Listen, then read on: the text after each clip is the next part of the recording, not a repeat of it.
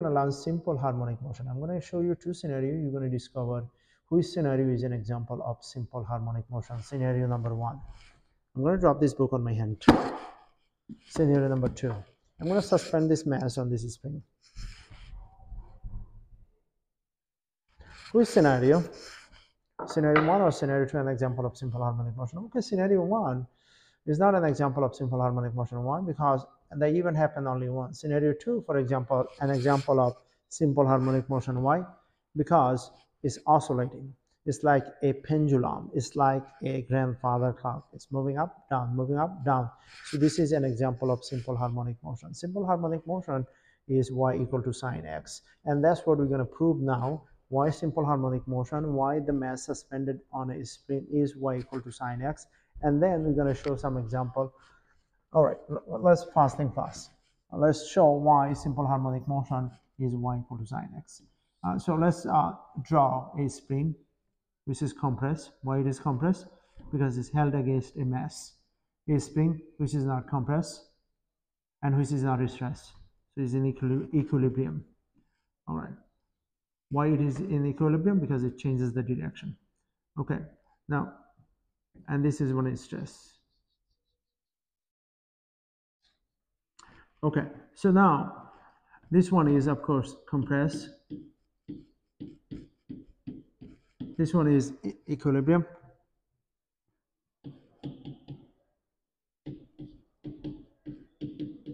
And this one is stress.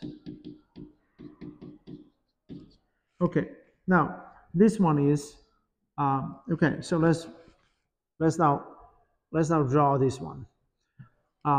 This one is now oscillate between positive x to negative x. Okay, how? From positive x to negative x. This one oscillate between positive x to negative x, positive x to negative x. It keeps happening. All right. So how many point makes a period? So what is period? Period is what is period? Period is t, which is cycle time over cycle, which is SI unit is second, and frequency is cycle over time, which is 1 over second. SI unit is hertz. Okay. Now, how many point makes a period? Well, 5 points. How 5 point makes a period? Here x is equal to 0. Okay, 5 point makes a period. How? 1. Let me put it over here. 2, 3,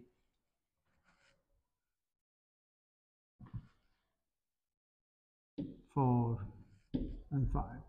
Okay, so let's see how 5 point makes a period. Well, they are the same color. I'm going to change the color. Okay. All right, number 1. Is this just from -1? So I'm going to start -1.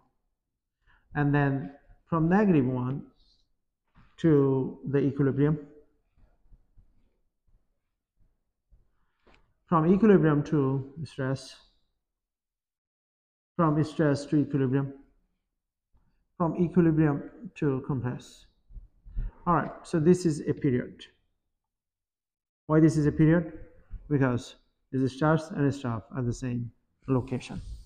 All right, this is start from compress and this is stop at compress. How? 1 period. So this is 1 period. So what is then half period? This is half a period. What is then quarter period? This is quarter period. Okay, everything you need to know. This is quarter period. This is half period. And this is period. Okay. This is quarter period.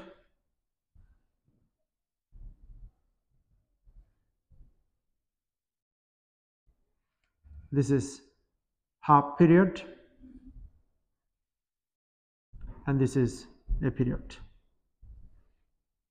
Okay, all right. So since we established that, we're gonna just dive in a problem. We're gonna start with a simple problem, and simple problem is, let's say you have a toy gun. Okay, a bullet held against a spring which is compressed. Spring compressed is centimeter. Now the spring is no longer compressed, it's equilibrium. Why is that? Because bullet is outside the gun. So you see that all the energy, okay, all the mechanical energy, one form of mechanical energy convert to other form of mechanical energy. Okay, what type of mechanical energy you have over here?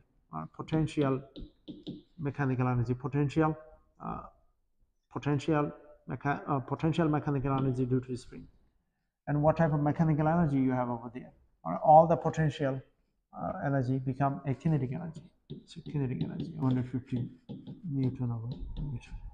Okay, so what do you try to find? We try to find the velocity.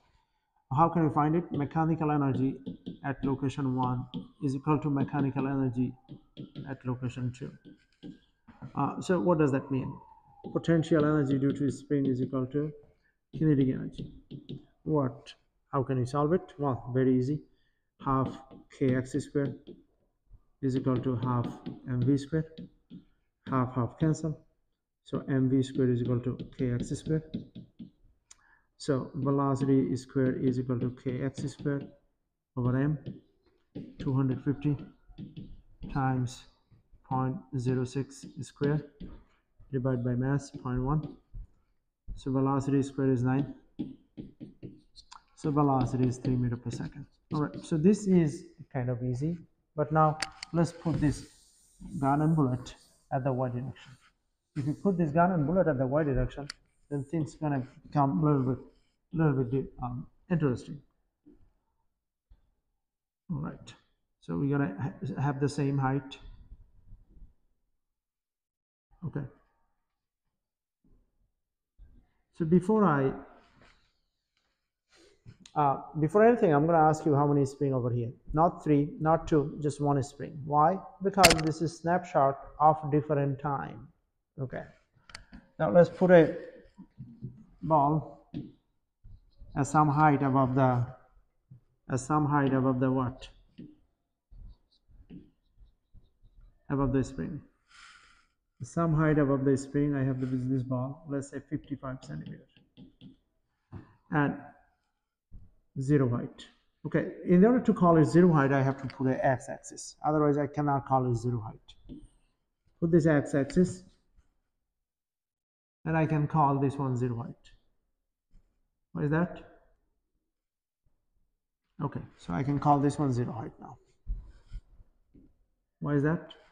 Because this is y-axis, this is x-axis. Every single point on the x-axis, y is equal to 0. That means there is a height over here, which is now 0.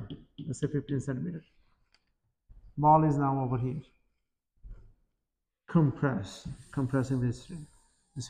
So remember, this one is negative x.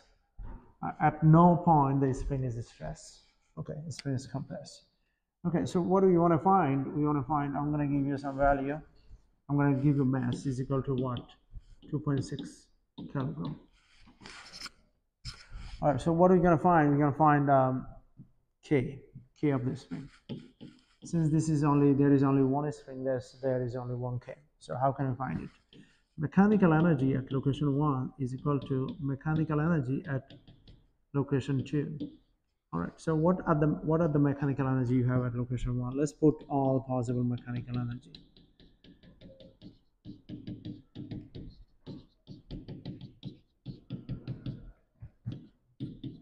All right, is there any gravitational potential energy at location 1? Yeah, it is. Why? Because height is not 0. Okay, so this one will survive. Is there any K? No. Why? Because You haven't dropped the ball yet. Is there any potential energy due to spring? No. Why? Because the ball is 55 centimeter above the spring. It hasn't compressed the spring yet. Okay, so only one unknown survive. Is there any GPE at location 2? Well, no, because the height is 0 with respect to x-axis. The height of the ball is 0 with respect to x-axis. Is there any potential energy due to spring? Well, no, it barely touches the spring. It hasn't compressed it yet. Is there any kinetic energy? Well, yeah, of course. Why? Because it's moving down. Okay, so one only survived. Okay, so out of 6 variables, you have only 2 variables survive. So you have half mv squared. Half mv squared is equal to what? Mgh. So mv squared is equal to 2 mgh. So v is equal to, oh, mm cancel. So v is equal to 2gh. So v is equal to 2 times 9.8 times 0.55, and that gives you 3.28. We want to find the k. So we're going to find the k is mechanical energy at location what? 2 is equal to mechanical energy at location 3. So GPE plus KE plus PE due to spring is equal to GPE plus KE plus PE due to spring. Okay. So at location 2, is there any gravitational potential energy? No, is because the height is 0 with respect to ball height is 0 with respect to the x-axis. Ke, of course, the ball is moving down. Yes, now ball hasn't touched, ball haven't compressed the spring yet. Is there any GPE at location 3? Yes. Why? Because the height is not 0. The height is not 0. Okay. All right. So Ke, no, ball is at rest. So Ke is 0. Potential energy due to spring, yeah, of course, the spring is compressed, so potential energy must be there. So what survived? Ke is equal to GPE plus PES. So out of 6 variables, only 3 survived. So half mv squared is equal to what? Mgy. Let's put y instead of h, is because this is happening in the y direction. So plus half ky squared. Do not forget to put negative sign because this is below the x-axis. Okay, so what do you get? Half mv squared is equal to minus mgy plus half ky squared. Now we're going to isolate k. Why is that? Because that's what we're trying to find. So half mv squared plus mgy is equal to half ky squared. All right, now distribute 2 everywhere. That multiply both sides by 2. So what do you get? Mv squared plus 2 mgy. Now divide both sides by y squared. So y squared and y squared. So the k is this. So the k is what? K is m is 2.6, v is 3.28 squared, and then y is 0.15 squared, and then 2 m is, oh no, we can factor out. Very nice. K is equal to my squared. My squared factor out. So v squared plus 2gy. So you have m is 2.6, y squared is 0.15 squared. On the other hand, 3.28 squared plus 2, 9.8, 0.15. If you use the PEMDAS, it's going to give you 1585 Newton meter. Now we're gonna solve this different way. Why is that? Because to see that you can get the same answer. How are we gonna do it different way? Okay, we're gonna completely ignore the location 2. What are you gonna do? You're gonna say kinetic energy at location 1, mechanical energy at location 1, okay, is equal to mechanical energy at location 1 is equal to mechanical energy at location 3. So you have GPE plus you have KE plus PES is equal to GPE plus KE plus PES. At location 1, you have only GPE, nothing else. At location 3, you have no kinetic energy. So GPE plus PES, as we explained before. So there is no velocity needed. We're just going to use the energy. Everything is energy. So MGH is equal to what? mgy, of course, minus, we explained that before. That is plus p half k y squared. So mgh is equal to minus mgy plus half ky squared. So mgh plus mgy is equal to half ky squared. So 2 mgh plus 2 mgy over y squared is equal to k. So how can we do that? We can factor out. What can we factor out? We can factor out 2 mg y squared. So 2 mg y squared give us what? H plus y.